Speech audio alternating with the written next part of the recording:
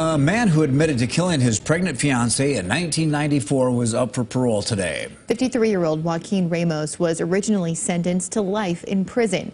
In 2010, then-Governor Mike Rounds commuted his sentence to 150 years, allowing him the chance for parole.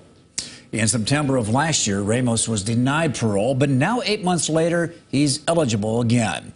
KELOLAND's Lauren Solik brings you testimony from people both for and against Ramos getting out of prison.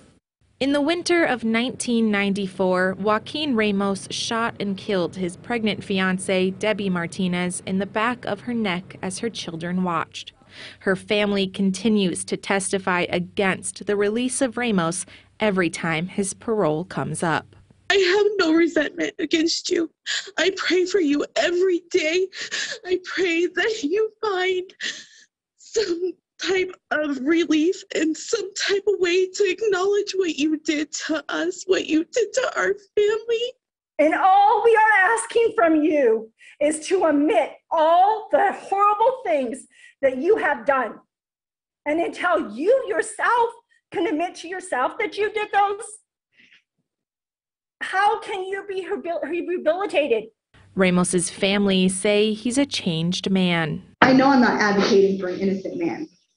He deserves to do time. He has spent the prime of his life behind bars. And when he does get a new chance in the world, his experience won't be what it could have been. He has children who don't speak to him and grandbabies that he doesn't know. He expresses regret often when we speak. The rest of his days have been altered the night he took that young woman's life. He really lives with all of this. This too is punishment.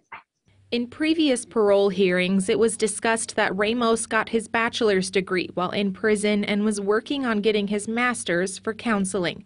Former inmates say he helped them change for the better. And I tell you that I was a monster.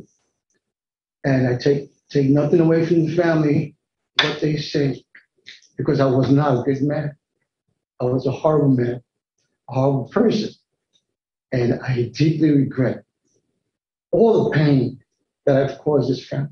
As Ramos got up to leave the hearing, you can see him mouth an "I'm sorry" to the computer screen. Lauren Solik, KELOLAND News.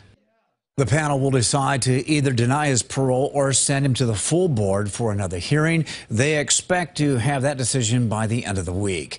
KELOLAND Investigates looked into this case during the last parole hearing because of issues with the state's victim notification system. You can find that report on KELOLAND.com.